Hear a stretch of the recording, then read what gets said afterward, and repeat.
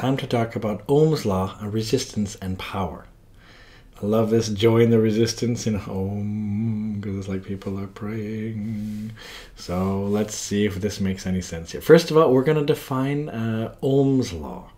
And I love this one right here. It's a nice little pun even involved in it. But the equation that you get in your data booklet actually goes like this. R equals V over I. That's the one you actually get. I prefer it to look like this. I like it better, V equals IR. I like it better that way. But I mean, this is the same, right? V equals IR, it's the same. So let's look again at what are these different values again? Let's just remind ourselves. What is resistance measured in? It's actually the Greek capital omega. And I love that because it's like omega. See, it's like, oh my God. That's a bad joke, sorry.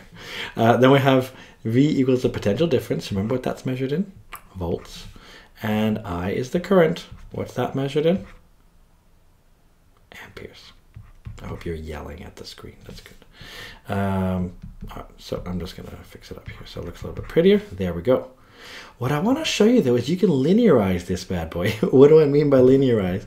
I mean, what if I rewrote this like this? This is going to look a little bit dumb. I'm just going to say R times I. Isn't that the same thing as V equals IR? The reason I'm doing this is I'm going to look at this and see it as a linear graph. Watch this. If I graph this as the Y value and I graphed I as the X value. Do you remember your equation? Like, doesn't it go Y equals MX plus B? Isn't that the equation for a straight line? Look, that means any junk in front of the X value, that's the gradient.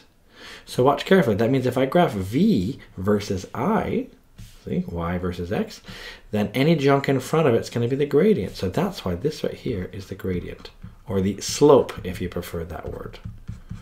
So that means that this should be a straight line and it should pass through the origin because there's no plus anything, right? So it's not shifted up or down. That means then if I draw it right, it should look like, let's see if I can make it look nice and pretty here, something like that. Where we know that the slope, or sorry, the gradient, this is going to be important, the gradient is going to equal the resistance, which is measured in ohms. That's again because the gradient, if you think about the gradient, then it'll be delta y over delta x. So the gradient will be V over I. And hey, look, that's the definition of a gradient, delta V over delta I. So you can see it all hopefully makes sense. This is called Ohm's law, by the way. We say that if something is linear, see if the relation between the potential difference and the current, if it's a straight line like this, we say this thing is ohmic because it follows Ohm's law. It's possible that it's a curve, and if it's a curve, we say it's non-ohmic. That's how it works. It's nice and simple. Let's go with one other thing now. We're going to talk about resistivity in a wire. This doesn't show up so often. I think it's just good to be aware of it. So if you have a wire right here, we could find the resistance in the wire. So we're going to, of course, let's just make sure we know the units here. Resistance is just ohms. This is a property. It's called resistivity. You can actually, we'll talk about its units in just a second. The length of the wire, that'll be in meters. I hope that makes sense. It's the length of the wire right here. That'll be in meters. Cross-sectional area A, that would be this area right here. That would be this A. So that would be in meters squared. So look at the units then. It would be ohms, if we do the units for it. It would be in ohms times A, which is in meters squared. Divide that by the length, which is in meters. So what happens to the meters? They cancel out. I end up with resistivity's units is ohm meters. So that's why this is in ohm meters. So you don't have to memorize it, just figure it out as you go along. It's actually a nice simple equation, there's not really much to it. I want to get to what there is more to it, which is power. Power dissipated is an energy lost in heating up. This is really important. Resistors themselves, they will heat up. So there will be a loss of energy, you could say. Because remember, we have this trick right here. I just wanted to show you this one. Remember that power is work over time. And if work is a form of energy, then it's energy over time, which means the units for power could be in joules per second. That's one unit. But we also use the unit we use for power. Do you know what we use for units for power? It's awesome. What's the unit for power? What's the unit for power? It's a watt. That's a really dumb joke. So the unit for power, we call it a watt, But a watt is also the same thing as a joule per second. So this is a really important trick, I think, is knowing this right here, okay? This is really, really important. This will make your life a lot easier in the IB, very often. In fact, if you get really complicated questions where you're mixing different topics, like mechanics, for example, that's being mixed with this kind of thing, then this becomes really important. This is how you can mix, like, I don't know, you have a motor that lifts up something in a certain amount of time, and so you could figure out, see the energy that you've used to do that. Then they would say, what's the current in this thing? And you think, how do I link mechanics with electricity stuff? This is how. Because you can get to this energy, and once you know about energy over time, that is the same thing as power in watts, which means that's the same thing as this one here. So the power is normally just written as I times V, so it's the current times the potential difference. But if you use V equals IR, see that you could replace for I. So what if you got I by itself? Could you see that I is also equal to V over R then? So then instead of I, you would replace I with V over R. Can you see that? So if you replace this I with V over R, you'd have V times V over R. That's why you get V squared over R. And if you used this one right here, but instead you replaced V with IR, so where every time I see a V here instead, I replace it with an IR. So I have I times IR, so that's I squared R. That's why this formulation and this one with I squared R and V squared over R are actually, all three are the same formulation. It just depends on which value were you given. Because remember, in Ohm's law is the way of finding out the third thing. In other words, if you know in a circuit the potential difference and the current, then you can find resistance. Or if you know resistance and current, you can know the potential difference. And if you know the resistance, potential difference, you can know the current. This is like your conversion factor. This is how you get, if you know two of them, you know the third one. So this is why it's really important, and you have this version of power that has any of the two pairs of values that you know, whatever is most suitable for you. So P is the power, and like I said, we measure in watts. That's it. That's all you need for power dissipated. So dissipated really means energy lost. Now let's do an example. So now we have a circuit below. We're supposed to find the power dissipated in the entire circuit. So my goal then is to find out what's the power right here. If that makes any sense, like the power sort of at the battery, that's taking into account all this junk here going on. And this should be easy then. The power is just I times V. So do you see that if I just knew the current here, or I could call IT, let's just say.